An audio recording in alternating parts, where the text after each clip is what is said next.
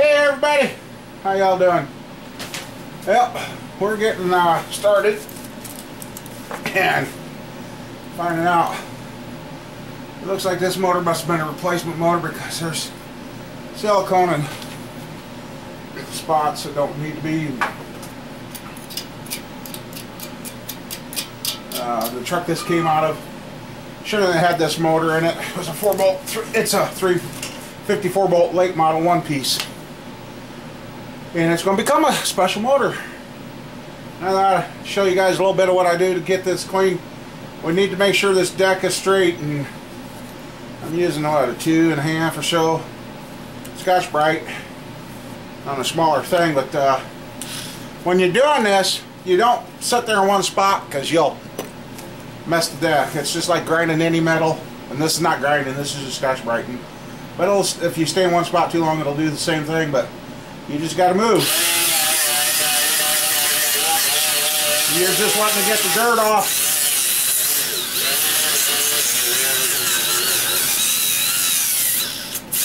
That's one of those things I want to have to invest in, is a puller. And I don't care, you can put vice grips or whatever on there. I need a dowel pin puller. Those little things just are a pain to come out.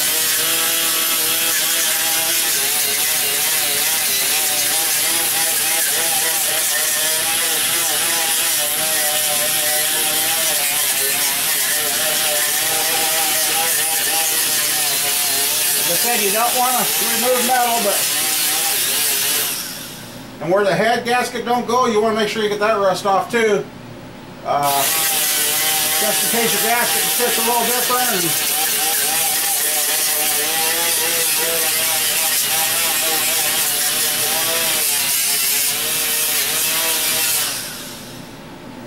Yeah, this is a replacement motor because there is nothing up there.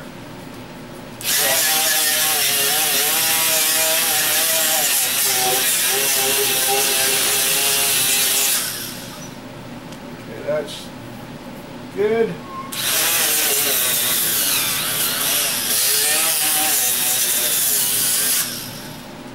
While I'm here, I'll clean up this.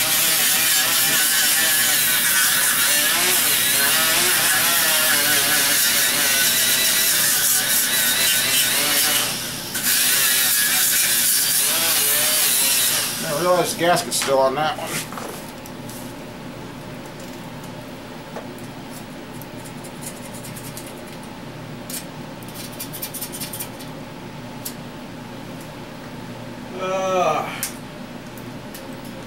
I don't know about you guys, but I'm watching a little bit of the NASCAR and listening to a crazy cat.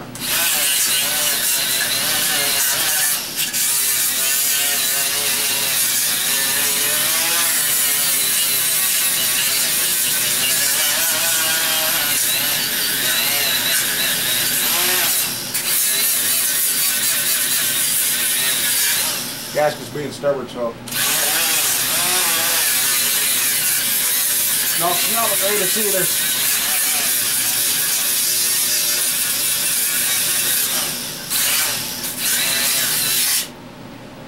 Okay.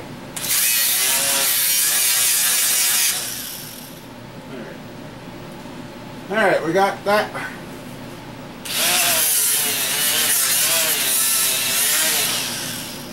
Just take off any silicone that's up there, so.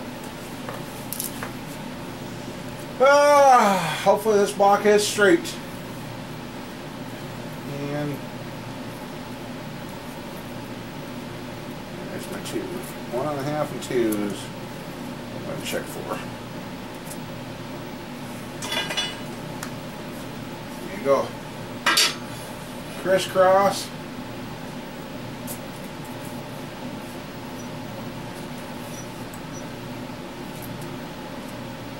That's 2. Actually, I'm just. Hey! This one's looking better already. I'll just go along here and run the dowel pins.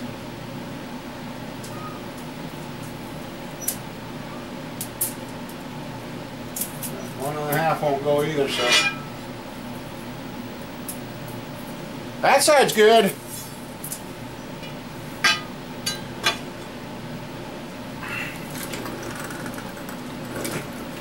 That side's good. Oh, I'm here. Going around the block. I wanna...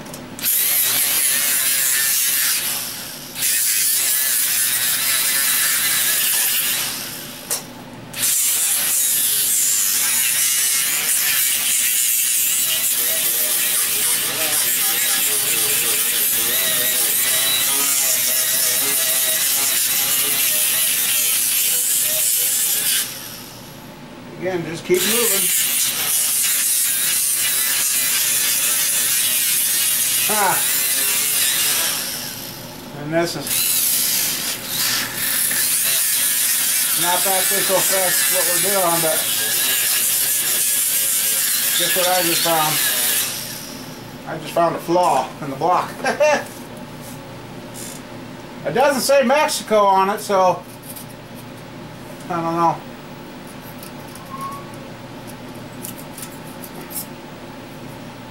I'll show you here.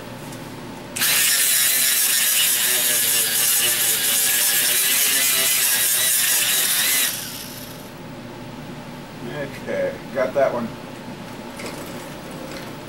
Right there is some casting hole in it. I've done that side, so that's done. So yeah, I can. Yeah, I stick the tip of the blade in it, but it's just. Ha!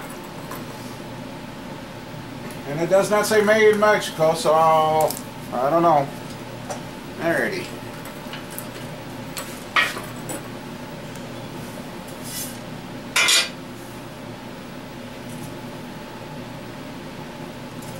Two. Uh-oh. No.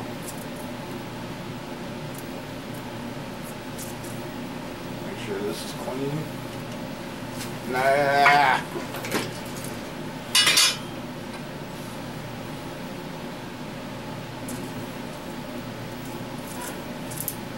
Okay. Must have been something. You gotta make sure your stuff's clean.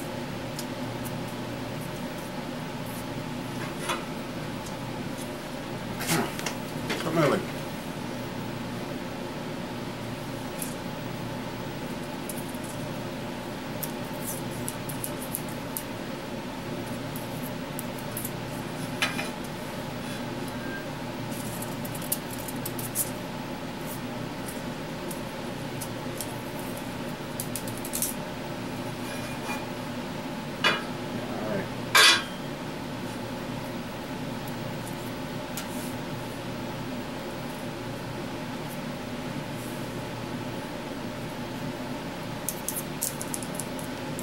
Okay. Let's see why when I went this way. The first time I checked it.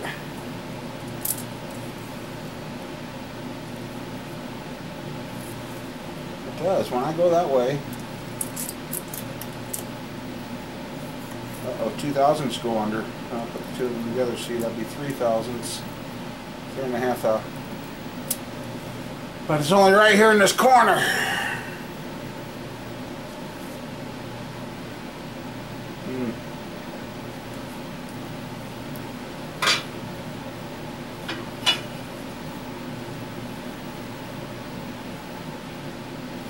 Let's see which one. There's two. No. Better than the last block. The last block was bad. So this one should work. This one should be good for what we're doing. So this one goes up, gets bored 40 over now with the pistons, because I used to do board blocks and then worry about the pistons later. But when I'm finding out with these new style pistons, you shouldn't really do that. I gotta get the oil galley plugs out of this.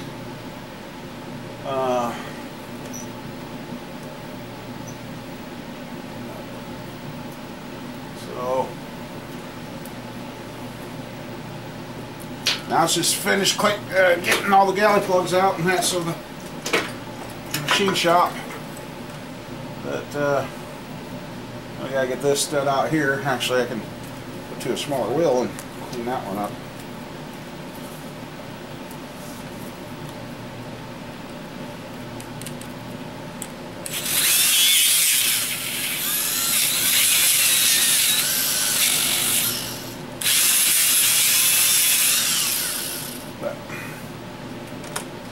So that one passes that.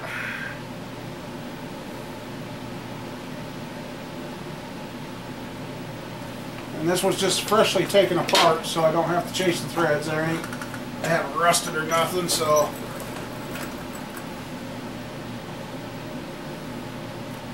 Square drive, okay.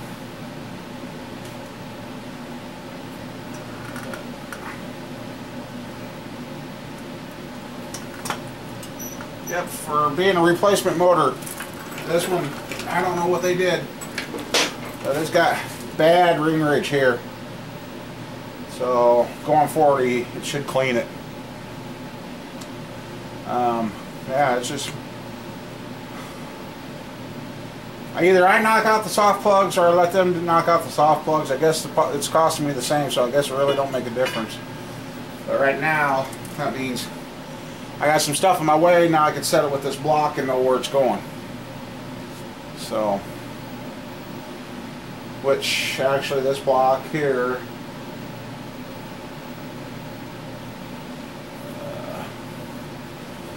this block here needs to, I can figure that out off camera. Well, been cleaning blocks and that. I find the one with the worst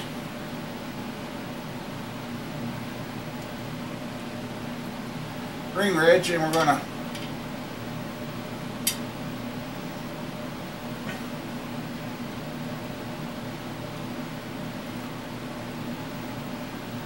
see how bad it is. Ah.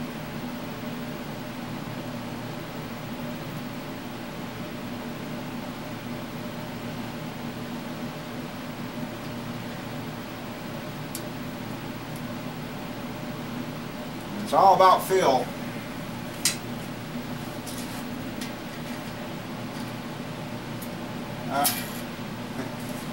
Lost it. Not tight enough.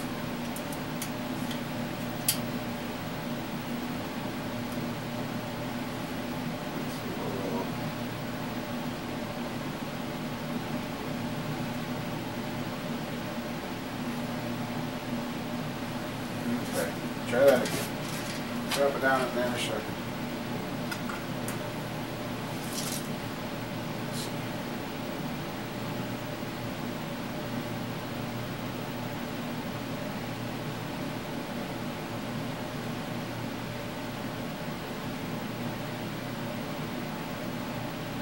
It is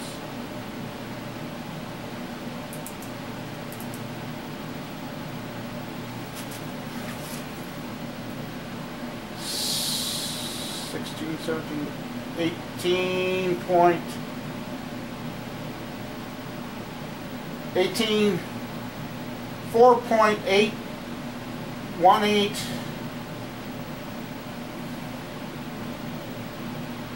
9. It's 18 thousandths over 4 inch. So yeah, the 40 will clean that. Then I've been over here. Oops. I've been over here. And you guys be like, oh, Mama Bear would have fun with that one. Yeah, I told her, and she kind of, I didn't have it on camera on. But I've been measuring crankshafts. This is a standard crank, and it's just on the bottom side, and it's going to go into a race car. I got to take and have it polished to see if it stays. He had a 1010 crank, and that 1010 crank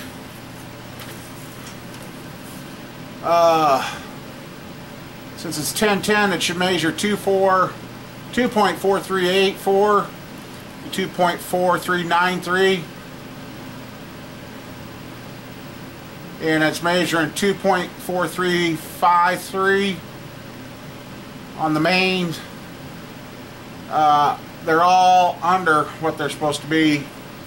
The rods should measure 2.899 to 2.09 for 10 under.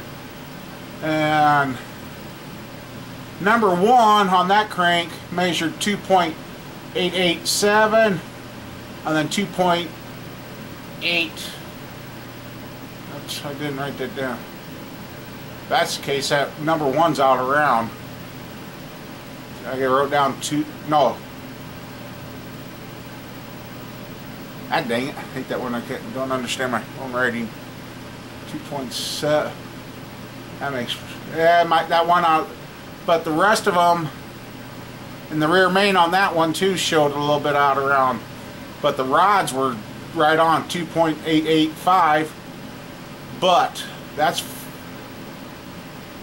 a little over 4 thousandths smaller than what it's supposed to be. So that crank needs to be turned. That one needs turned. This one, hopefully, will polish. There's not a good way of storing this stuff in an unheated building, and that's what's the problem is the unheated building. Things tend to rust. So I got one more crank. Well, heck, let's get her up here. I want to just check it quick because I know the crank had half thou under bearings under it in it. I'm just kind of curious to see.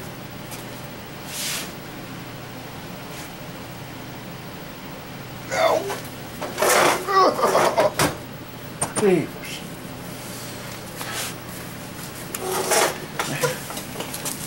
Okay.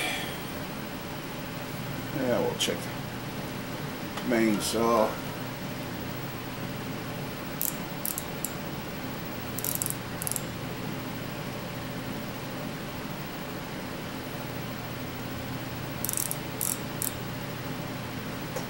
Again, it's all in your fill, so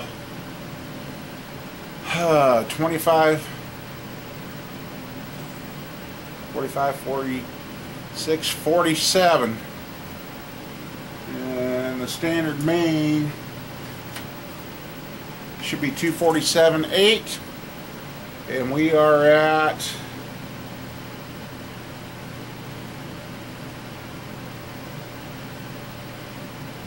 247.0. So that'd be the half thou, but it's going to need polished. So I know take crosshairs when you measure your stuff, but I'm just doing a quick check. 45, 46, 47, 48. What did I say out of the first one? I might have read there. 48. 48 on the veneer scale. 1. So yeah, I mean, it's doing. That one's a little.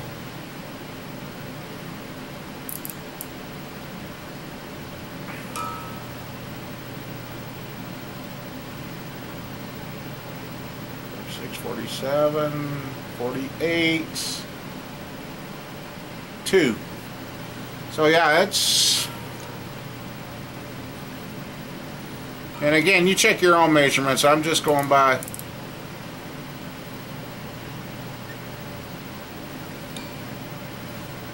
So that's 248, 46, 47. Uh-oh.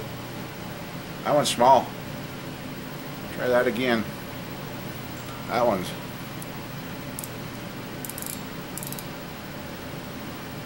Get in there to the lock.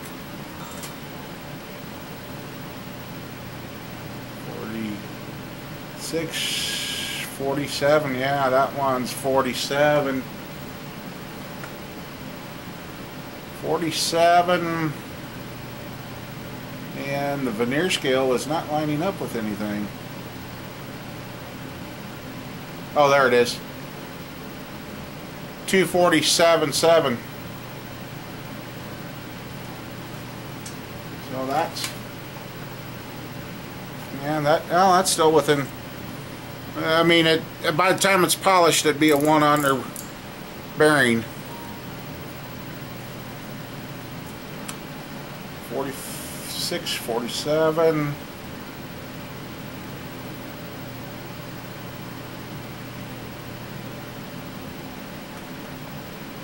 Eight, which the rear's main's usually a little smaller, so that, okay. We'll just take a quick check on the rods. I mean, this is just what this is right now is just helping me verify that my micrometer is set, my mindset's right on. It's supposed to be 200.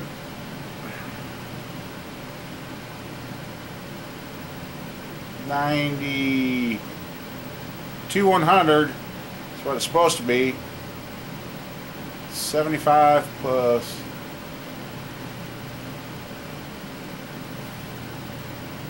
95,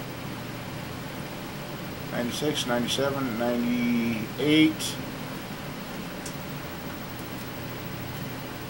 98, 5. That's a thou under. Well, half thou under. Okay, yeah, half thou. Yeah, that goes, I think, if my math.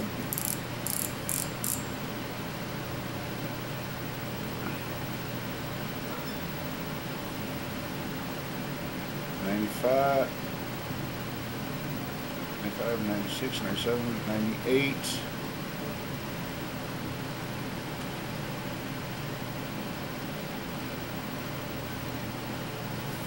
I hate that when the vernier scale don't line up with anything. Oh, there it is, 5. 2.5 half thou. So yeah, it was. I know this had half thou bearings on it, so like I said, to get the scratches out in that, it'll be easily a 1/1000th under bearing. So that's good to know. So. Yeah, okay, so that means I've been measuring the stuff correctly, and always, I mean, even a piece of lint would be enough to mess that up, so.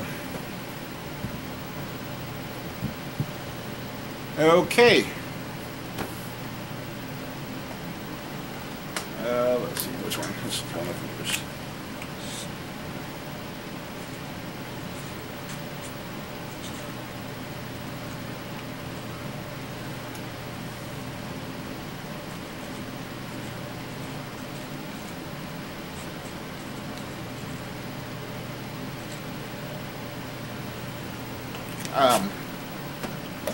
I'll have somebody else verify my measurements, but yeah, that's where we're at. So, and I know the block will go 40. I know the crank, well, the crank is already done. And speak of the devil. Alrighty. Yep, that was one of the guys, and just trying to figure out what we're going to do and use and everything. So I don't know why. It just well, I know why. It's after seeing how dirty that motor was when it was it was a victim of no maintenance. You could tell that in the motor. So I kind of made his day, because it's like, okay, now we got this and this, and I'm like, yep. So that's all we can do is I'm going to take the 2 cranks up. Oh, I got other cranks I got to take up too for other stuff, and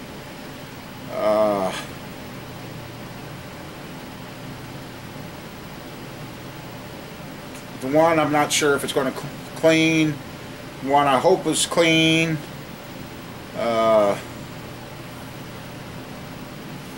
Just have to see. So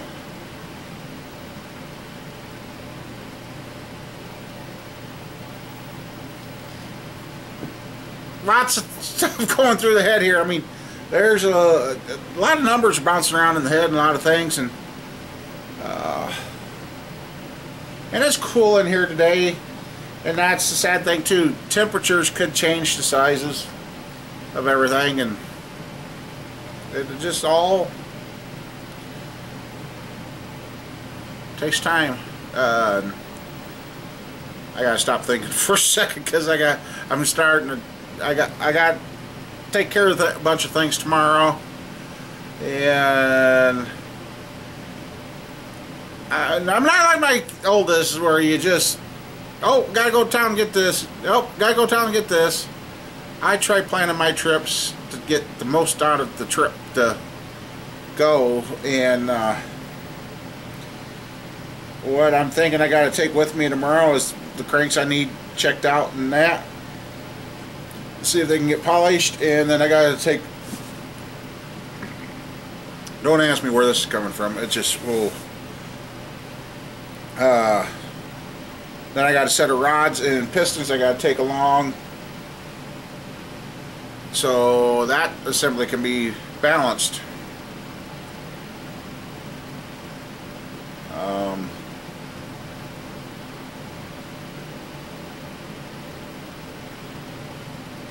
Yeah. Now at the end of the day, got to make sure to make some money, because right now I am in the talks, and that I might have found a good chunk of what I need, so I can actually hone my own stuff and do the heads, and I don't know what else he's all got, but so I've been that's been in the back of my mind, how to come up with the money to go get this stuff. And it'd either be a 20-hour drive. Well, it's either going to be a 20-hour drive or a 40-hour drive. The 20-hour drive will be, he meets me halfway. Then we just turn around, hook up and go. The 40-hour drive is I go all the way to his place, pick up the stuff, and then head home. Which would be cool because Mama Bear's never seen the ocean, so yeah, could be a road trip coming up. Or then I've thought about just if I can get it done and swung, flying out, renting the truck, and bringing everything back. Because for me to make a trip like that, I'd need new tires for my truck, and I don't know. So we're getting closer to being a self-sustained shop and be able to get this stuff done. And one of the guys I'm working with, he's had some bad experience with shops where he thought stuff was being done for X amount of dollars, and when he goes to pick it up, it was this amount of dollars, and I told him, no, I don't do that. I mean, I know you can't be nice all the time, but the barter system and the trade out, and that helps too. I mean, he's got a few things that I'd like to end up with, and then I can do more. I mean, it's just like life every day. Every day is a gamble. Everything you do, you got to plan ahead, or yeah, it's just a vicious cycle. So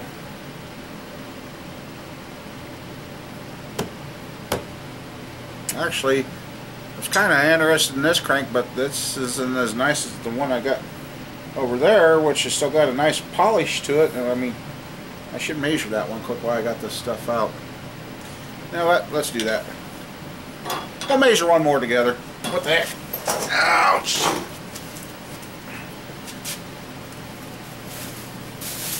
Come on, get out of my way. Oh, beavers. I can tell you, I keep tossing this cast iron around. I might get back to the way I used to be.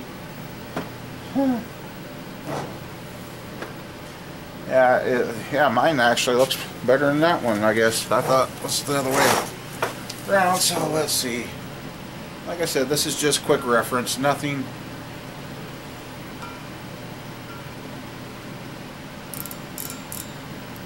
This has been tore apart so long. Actually, I think the machine shop gave me the wrong crank back because we went rounds with another machine shop. 75, 95, 98, 98,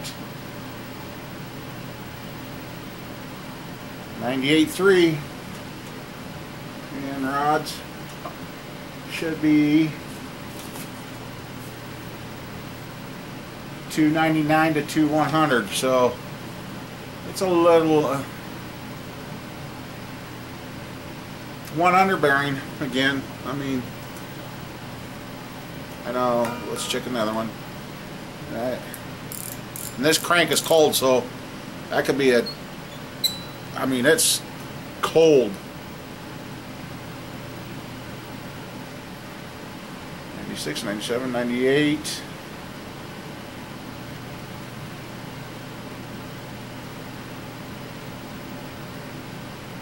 .98.7. So yeah. Let's see it. Still standard then, so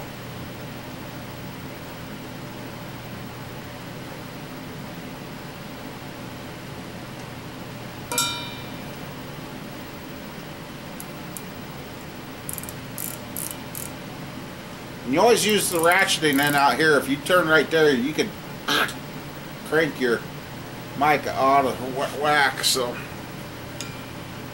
50, almost 50, 25, 55, 56, 57, oops, 56, 57, 58,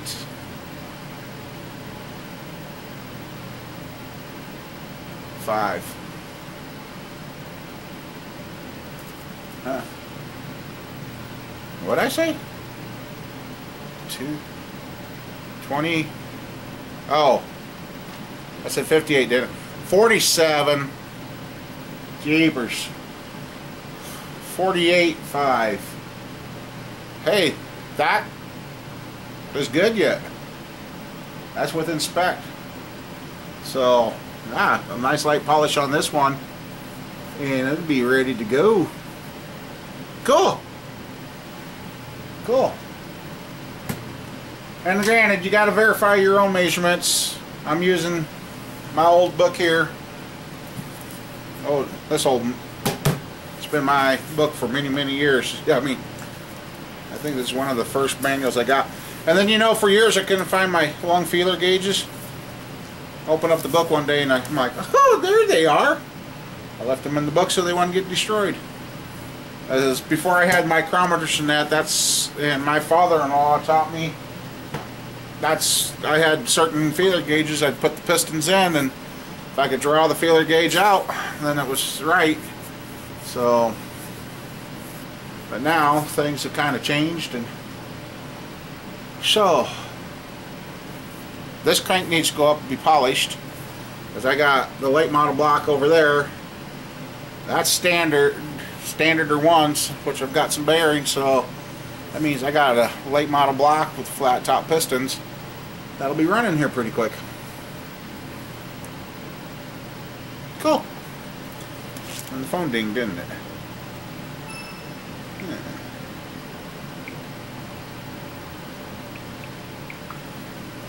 So yeah, I mean, this is, I've been out here, well, what time is it? It is 4. Really? I've been out here that long. 11:30 I got out here. It's 5 o'clock. And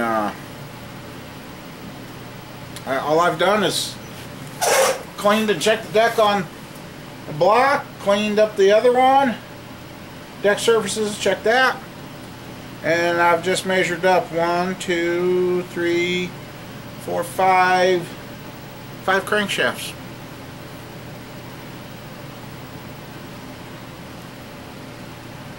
So, yeah. And here it is. So 6 hours of messing with this. It doesn't seem like it takes that long. And it takes time. I mean, granted, I mean, everything we've done back and forth already, I mean, it's kind of racked up a bill, but the stuff I'm interested in from him it's kind of already washed itself out. So I need to get some of this stuff together to get sold, to get continuing on, and yeah, it's just a very vicious cycle. And I get my hands on this stuff from this other guy. I'm already kind of thinking of the layout in here for temporary, and once I get that equipment from him, then it's going to be on the buying concrete and lumber when the temperature gets warm and the frost is out of the ground, so we can add on. So anyway, that's where we're at right now.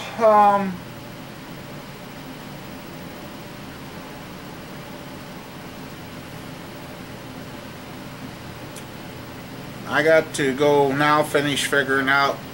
I got to take a piece of paper now, and I got to sit down and make a list of what I got to go do tomorrow, what's got to be paid, what's got to be hauled in, what's got to be ordered, and get parts coming.